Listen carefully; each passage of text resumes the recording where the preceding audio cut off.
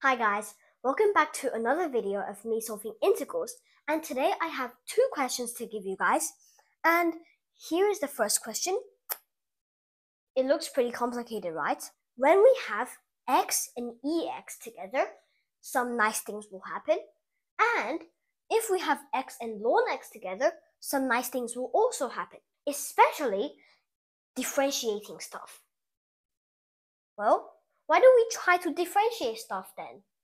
So why don't we differentiate x times ln x and see what happens?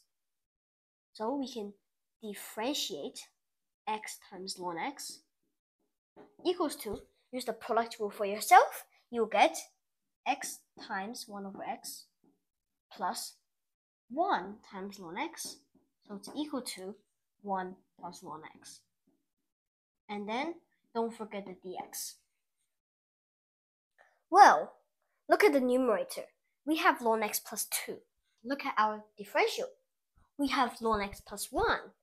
That's bad, isn't it? And it's also bad because look at the denominator. We have x times ln x. That's fine. But in the brackets, we have x times ln x squared, which is bad.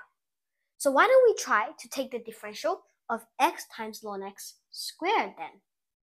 Wouldn't that be nicer? So it'll be equal to, you do the things you need to do.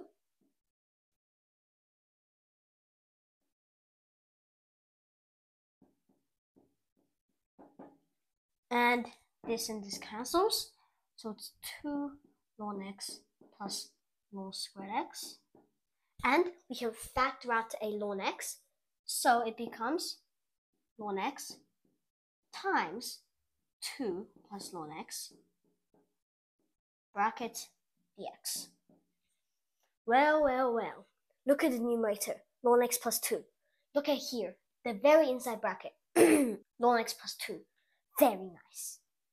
But here we have a ln x. On the top we don't. So this implies that we should multiply a ln x on the top and bottom, right?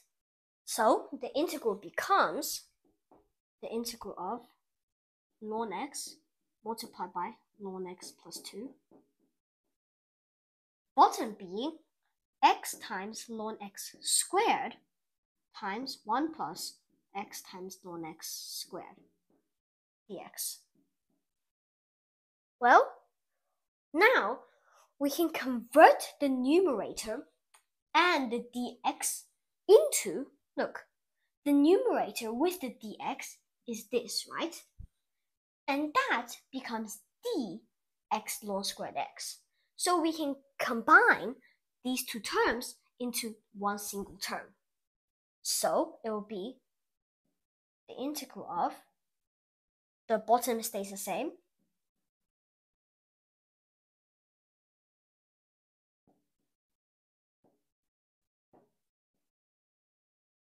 but the top is 1 now, and then d of this thing.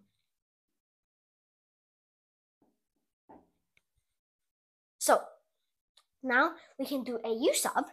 Let this equal to u, or my smiley face.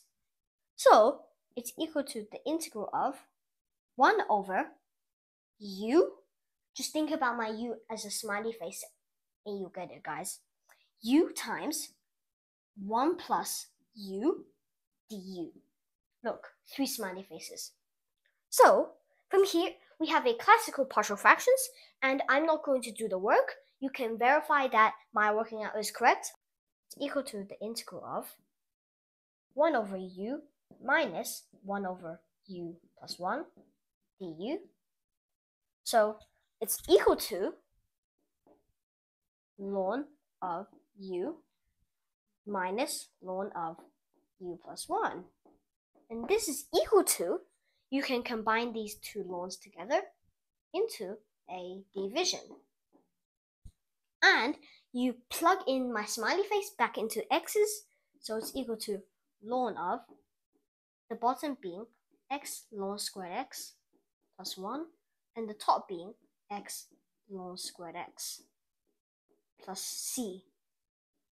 don't forget the plus c. So this is the answer for my first integral, and right now I'm going to show you my second integral. Now, time for integral number 2. How do we solve this? Well, why don't we do the same method as the last integral that I showed you? We do the differential of something and then hope that the good things will happen. So, can't we just let the inside of the differential be the same as last time? Of course not. That won't work.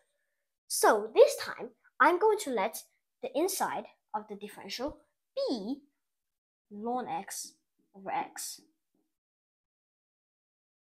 And now we have to do the method that we hate the most, quotient rule. So it's equal to the bottom being x squared and the top being which derivative first? The top's derivative first. So it's 1 over x multiplied by x minus ln x times 1, so it will just be ln x. This cancels, so it's 1 minus ln x over x 平方. And then don't forget the dx. So let's look at the numerator of both of these terms.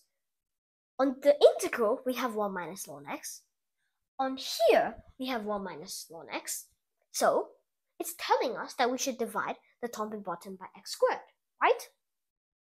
So this integral becomes the integral of the top being 1 minus ln x over x squared, and the bottom being, look, we have a square here, and we're going to divide a square. That's basically dividing a single x to the power of 1 inside of the power. So it's 1 minus ln x over x, bracket squared, and then dx. Now, like I said in the last integral, we can combine these two terms to make it into one term. So it's equal to the integral of 1 minus ln x over x squared. The top is 1 now, and then the differential of ln x over x. So d ln x over x. Now, why don't we let again this ln x over x be my smiley face? Right? So it's equal to the integral of 1 minus u bracket squared 1 du. There were only 2 smiley faces that time. This time. But wouldn't it be nice if the whole thing in the brackets were u? That would be nicer than this, right? Even though there are less smiley faces, it would be a bit better, right? So then, why don't do this method? And right now, I'll show you a little trick that I learned from Dr. Payan. And the trick is, I'm going to tell you 2 things first. Is the differential of x equal to the differential of x plus k? Yes or no? Yes. And the second thing is the differential of negative x equal to negative dx? So I'm going to use these 2 properties to change this integral and let the whole thing be my smiley face.